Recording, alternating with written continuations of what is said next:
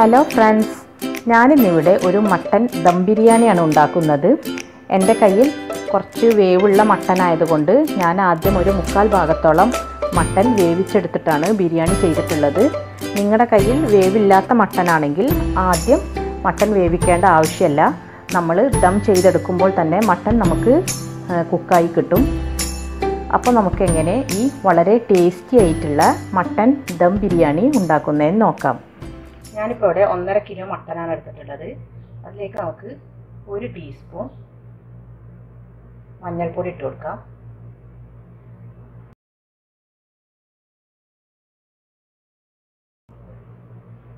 ഒരു ടീസ്പൂൺ കുരുമുളക് പൊടി ഇട്ട് കൊടുക്കാം.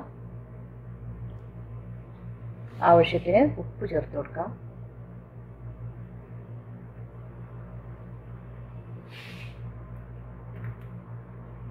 ഇനി ഒരു ടേബിൾ സ്പൂൺ വിനാഗിരിയും കൂടിയും ചേർത്ത് നമുക്ക് നന്നായിട്ട് മിക്സ് ചെയ്തെടുത്ത് ഒരു 1/4 ഭാഗത്തോളം നമുക്കിത് വേവിച്ചെടുക്കാം. ഞാനിത് നന്നായിട്ട് മിക്സ് ചെയ്തെടുത്തിട്ടുണ്ട്. നമുക്കിത് വേവിച്ചെടുക്കാം. മട്ടനെ ഞാനൊരു 1/4 ഭാഗത്തോളം വേവിച്ചെടുത്തിട്ടുണ്ട്. ഇനി നമുക്കിതിലേക്ക് ഒരു 10 വലിയ വെളുത്തുള്ളി, ഒരു വലിയ കഷ്ണം ഇഞ്ചി, പിന്നെ ഒരു 6 നല്ല എരിവുള്ള പച്ചമുളക് എല്ലാം കൂടെ ഒന്ന് ചതച്ചെടുത്തതാണ്. അത് നമുക്ക് ഇതിലേക്ക് ചേർത്ത് കൊടുക്കാം. ഇനി വേണ്ടത് സവാള ഒരു 3 വലുത് നന്നായിട്ട് ഫ്രൈ ചെയ്തെടുത്തതാണിത്. അതും കൂടെ നമുക്ക് ഇതിലേക്ക് ഇട്ട് കൊടുക്കാം.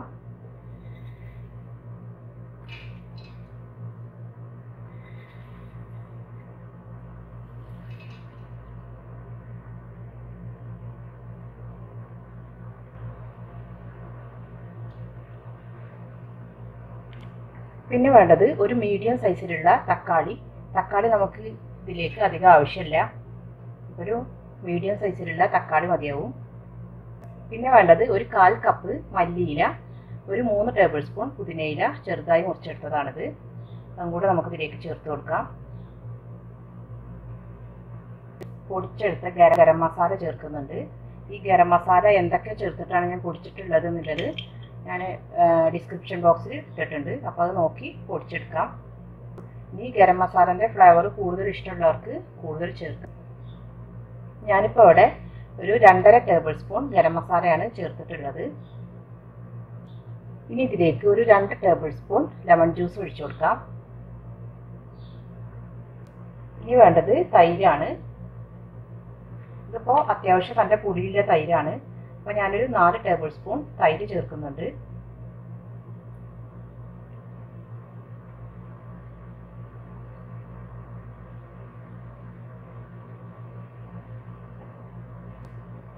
ഇനി നമുക്ക് അല്പം ഉപ്പും കൂടെ ചേർത്ത് ഇത് നന്നായിട്ട് മിക്സ് ചെയ്തെടുക്കണം. ഞാൻ മട്ടൻ വേവിച്ചപ്പോൾ അതിലേക്കുള്ള ഉപ്പ് ചേർത്തിട്ടുണ്ട്. ഇനി നമ്മൾ ഈ മസാലയ്ക്ക് വേണ്ട ഉപ്പ് മാത്രം ചേർത്താൽ മതി. ഇത് നന്നായിട്ട് മിക്സ് ചെയ്തെടുത്തതിന് ശേഷം നമുക്കിത് 1 മണിക്കൂറെങ്കിലും റെസ്റ്റ് ചെയ്യാനായിട്ട് വെക്കണം.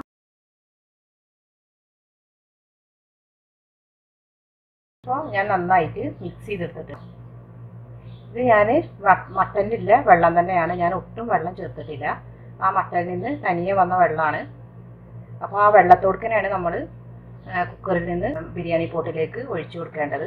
അപ്പോൾ ഇത് മൂടി വെച്ചതിന് ശേഷം 1 മണിക്കൂർ കഴിഞ്ഞ് നമുക്കിത് ചോറ് ഇതിൻ്റെ മുകളിലിട്ട് ദം ചെയ്തെടുക്കാം.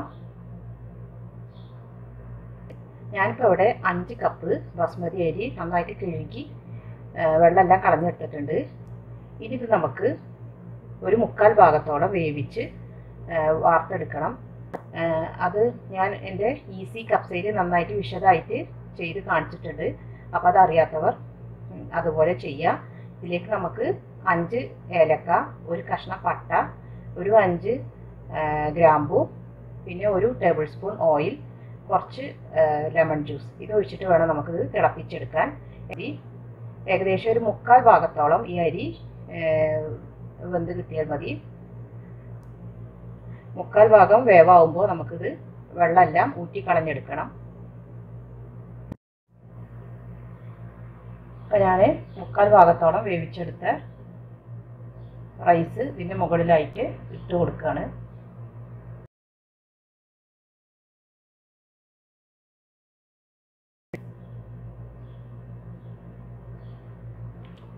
ഞാനിപ്പോൾ ഇവിടെ ചോറെല്ലാം ഇതിന് മുകളിലായിട്ട് ഇട്ട് കൊടുത്തിട്ടുണ്ട്. ഇത് മുഴുവനായിട്ട് ഞാൻ വെള്ളം വാർത്ത് കളഞ്ഞിട്ടില്ല. നിങ്ങളെൻ്റെ ഈസി കപ്സൈഡ് റെസിപ്പി നോക്കിയാൽ അറിയാം ഞാൻ എങ്ങനെയാണിത് ചെയ്തിട്ടുള്ളതെന്ന്. അപ്പോൾ മുഴുവൻ വെള്ളം ഊറ്റി കളയാതെ വേണം നമുക്ക് ഇതിൻ്റെ മുകളിലായിട്ട് ഇട്ട് കൊടുക്കാൻ. നമുക്ക് ഇതിൻ്റെ മുകളിലായിട്ട് അല്പം കാഷ്യൂനട്ടും കിസ്മിസും കൂടെ വിതറി കൊടുക്കാം.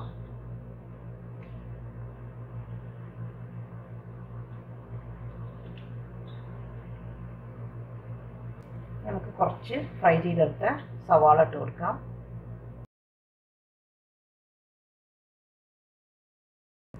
ഇനി അല്പം പുതിനയില, മല്ലിയില,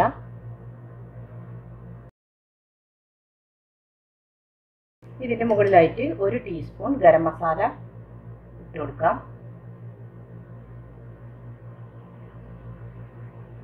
ഒരു 3 ടേബിൾ സ്പൂൺ നെയ്യ് ഒഴിച്ചു കൊടുക്കാം.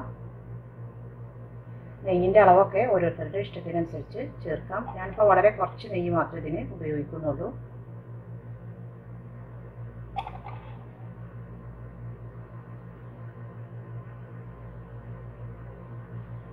ഇതിലേക്ക് 2 ടേബിൾ സ്പൂൺ വെജിറ്റബിൾ ഓയിലും കൂടെ ചേർക്കാം.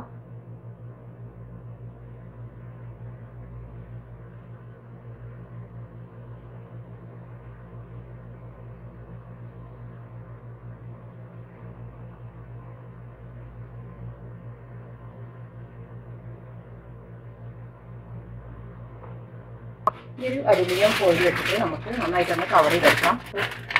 ഒട്ടും ആവി പുറത്തേക്ക് പോവാത്ത വിധത്തിൽ നന്നായിട്ട് കവർ ചെയ്യാം.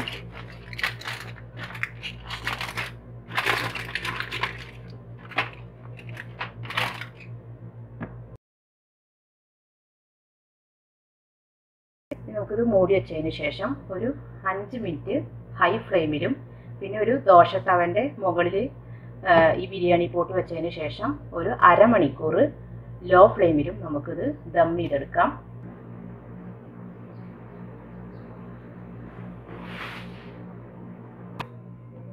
അപ്പോൾ ഇവിടെ ബിരിയാണി ആയിട്ടുണ്ട്. ഇനി നമുക്കിത് ഒന്ന് തുറന്ന് നോക്കാം. ഞാനത് സ്റ്റൗ ഓഫ് ചെയ്തതിന് ശേഷം ഒരു അരമണിക്കൂർ കഴിഞ്ഞിട്ടുണ്ട്. അരമണിക്കൂർ ഞാൻ ദമ്മിലിട്ടു. പിന്നെ അത് ഓഫാക്കിയതിന് ശേഷം അരമണിക്കൂറായിട്ടുണ്ട്. നമുക്കിത് തുറന്ന് നോക്കാം.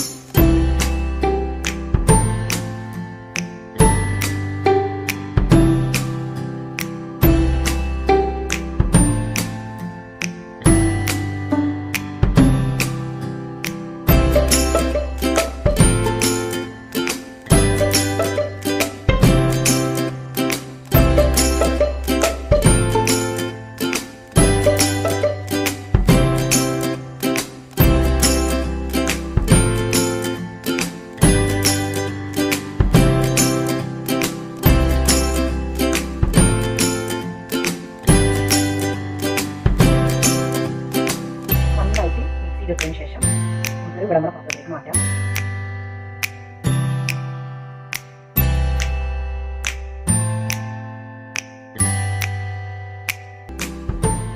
അപ്പോൾ നമ്മുടെ വളരെ ടേസ്റ്റി ആയിട്ടുള്ള മട്ടൻ ദം ബിരിയാണി എല്ലാവരും ഒന്ന് ട്രൈ ചെയ്ത് നോക്കണം. എൻ്റെ വീഡിയോസ് ഇഷ്ടമായാൽ ലൈക്ക് ചെയ്യാനും ഷെയർ ചെയ്യാനും സബ്സ്ക്രൈബ് ചെയ്യാനും മറക്കരുത്. ഇനി അടുത്ത നല്ല റെസിപ്പിയുമായി വരുന്നത് വരെ താങ്ക് യു.